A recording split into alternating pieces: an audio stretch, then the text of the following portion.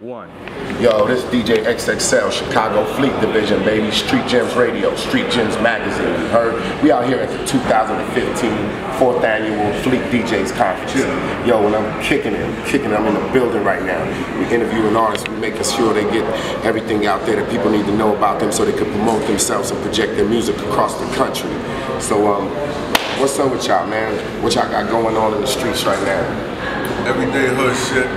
That's a single on iTunes we're pushing right now. The message being that regardless of where you're from, what color you are, you go through the same thing we go through. So more about seeing our similarities rather than our differences.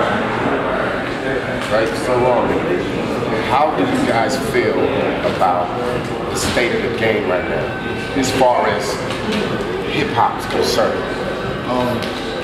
I feel like I like that the songs that's coming out is bringing back hip hop with certain artists. Some people try to follow a trend, it's just like, be yourself.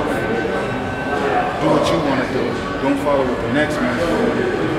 And a lot of artists tend to do that. But others, we're trying to tell our story from our neighborhood, way it's touching. Like from that 90s hip hop, that's what we put on the table. That whole hip hop street from fresh off the block to the move.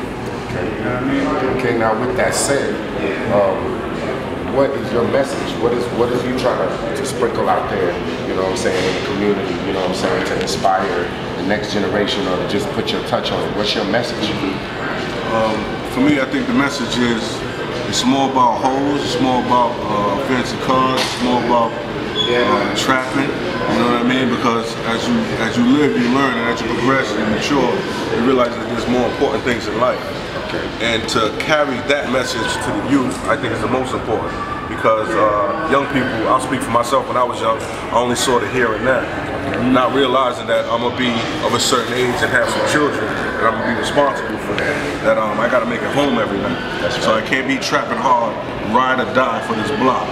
Type mentality, you know what I'm saying? So that's the message I really try to bring across to the youth, that it's more than what they see right now. Okay, and that's a very good answer. I might have to commend you on that. You know what I'm saying? You've done your homework. So one of the next questions I'm gonna ask is, you know, what's your top 5 right now? And the thing is, top 5, dead or alive. Dead or alive, top 5. Any order? Any order, any genre, as long as they're musicians. What's your top 5? Hip hop, of course you got Tupac. Okay. I can get with the pop and get with that.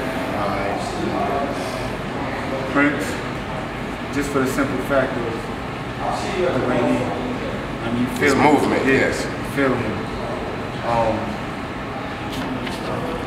Fab. That's 3. That's 3. I'm with you. Okay, you got 2 more. I also think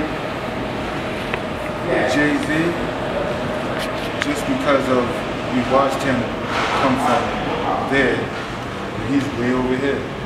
He's not a business, but he's a businessman. You know what I'm saying? He's a businessman. And last but not least, Michael Jackson. Okay. Michael Jackson. That's a given. Sure. That's a given. Alright, man, so what's your top 5? My top 5, dead or alive, man. Mike Jackson, #1 for me. I'll do it in that order. 1 down. Okay. Mike Jackson, just from a performance and an impact on the people stage. Okay. Changed the game. James Brown. Fucking Springsteen. Look, you went with that. I like, you know. I mean, it's hard to narrow down to 5. Hey, I didn't say top 10 though. Alright, sheesh. Whatever, what, 3? Like Madonna. Okay. Just for that girl empowerment movement, you know what I mean? Okay. Whitney Houston. Okay. Alright. Shout out to the ladies out there. Yo, so how many years, have you guys individually or as a collective been in the game? years, man, like 20 years. Forever, shit. Okay, what's the first track that made you want to MC? When you heard that, you knew you wanted to be an MC. See, my cousin, Ray Wood, he's a DJ, right? Okay. We used to go to his house, he playing records. Big Daddy King. Oh, yes. It was just like he always loved Big Daddy King, and that's he's my older cousin, so it was like I was always around him, and I was just like Big Daddy King. You know what I mean, that's what it is. Yo, when I was a kid, right, I was in the dancing, you know what I'm saying? Oh, I was too. I used to be nice, right? Not no more, right? I used to be nice. I'm a B-boy shit. Yeah, right? So boom, right? I was going to school, right? And I remember I heard Streets Disciple, rap Disciple. I shoot thugs on my brain, you know what I'm saying? So I was good at writing, so I wrote that shit down, took it to school and recited it, and blew the fucking school away, right? So I was like, ooh, if I can get that impact off of writing, fuck this dancing shit. You know what I'm saying? So that was really what made me want to be an MC, to see the impact of words and ideas on paper spoken, how that touches people, you know what I mean? So being that, music is not a colored industry yet, we got white people, we got black, we got Asian, whatever, but music doesn't have a color. How do you feel about how you fit into it as an artist? I feel like I don't sound like I'm not trying to do what nobody's doing. When I'm in the studio, we working, I be zoning. I actually don't sit down in the studio. I always be walking back and forth, and then when it's time for me to write, I get my own little poem. What sets you apart from what you see out there? I'm not trying to dress like them as far as what they want, as far as the media is supposed to be. I'm saying that this world will look like as hip hop artists or as artists or something. It's for me. For you, how do you feel that it's impacted you? You know what I mean, to be a part of this, and what do you feel you bring to it? It goes a little deeper for me because I feel like overall, each like art for me, art imitates life, and then vice versa. So there's a calling upon art to reflect life clearly, without any fucked up interpretations.